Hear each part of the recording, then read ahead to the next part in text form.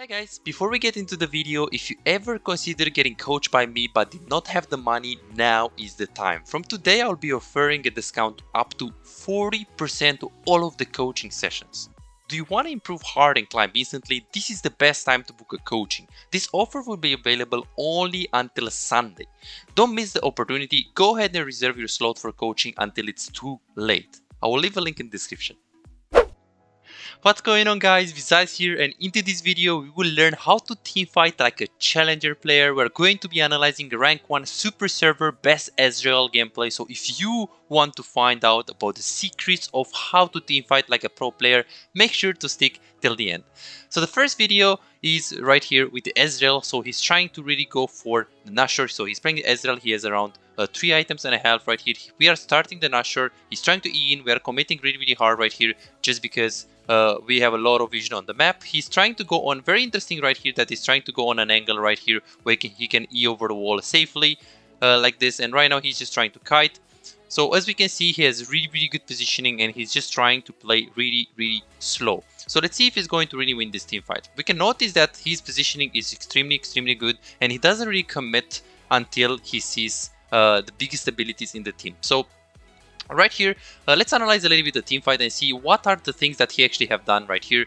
So first of all, by the beginning of the team fight, he actually committed very hard with his E. He used the E very aggressively, but I mean, he can afford it because he has vision on all of the enemy team. Plus, he has a very short cooldown on his E because he has lots of cooldown reduction. So he's very confident right here. He's also using his E because it's really important to do the Nashor really fast. I mean, don't do this at home. Be careful if you guys play Ezreal or if you guys play champion with a dash. And if you do this, it's going to be pretty greedy in lower MMRs unless you know that you're really safe.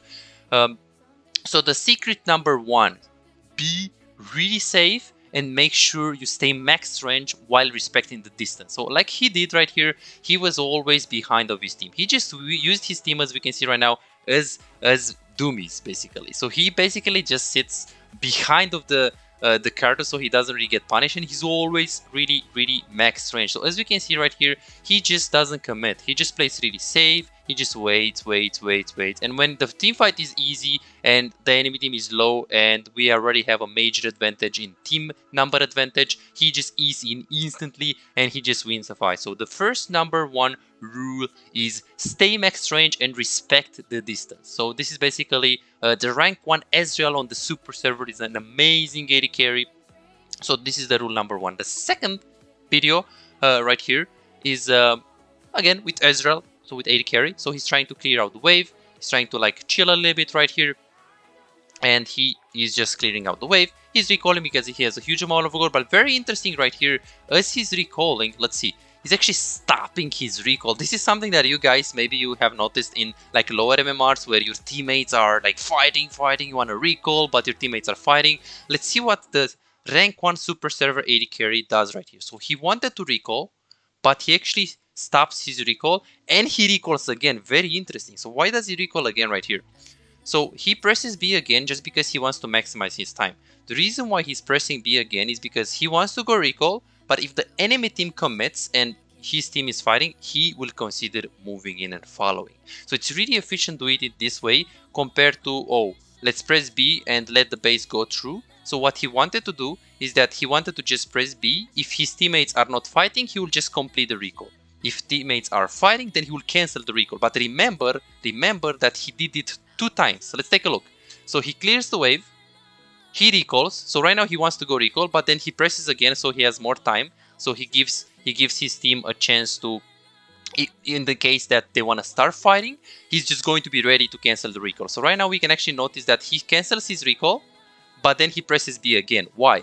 It's because in case that the teammates don't fight, he will just complete the recall. So this is really smart. So he cancelled his recall like 2 times so he can maximize his time. Right now, if Vex ulti is going to connect, he will stop his recall.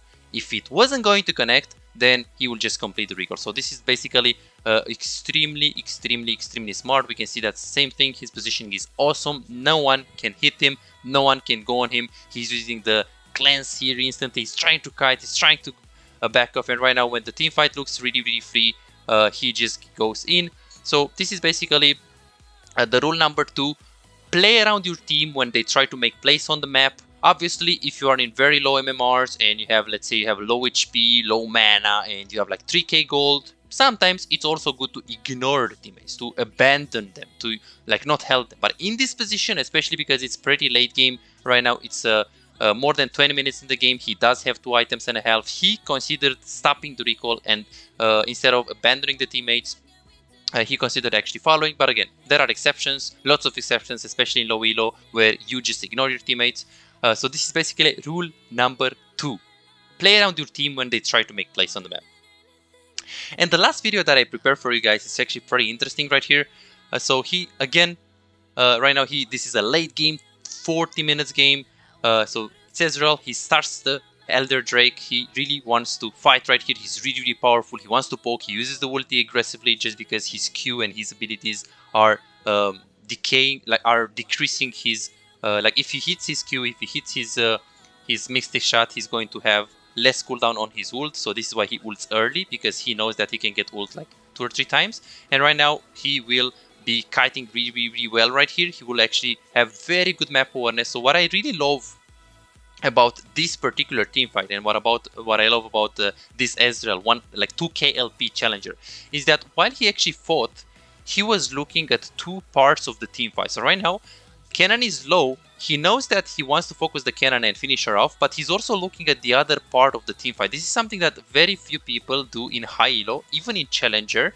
Like, they can't have this really good map awareness and really good awareness of the fight. They just look at one fight and they are very tunnel vision. But he actually looked at 2 situations at the same time, while he knew that he just wants to focus on the Cannon, and he knew that, because as you guys can see, he actually just threw the Q and then he just moved on to the Lux, knowing that Syndra is going to be finishing the Cannon. So this is basically extremely good what he did right here, just because he actually got kills. And even right here, look at this. So he was like this, she was Zoniasing, and right now he's also looking at the Cannon to make sure she dies. So beautiful map awareness right here.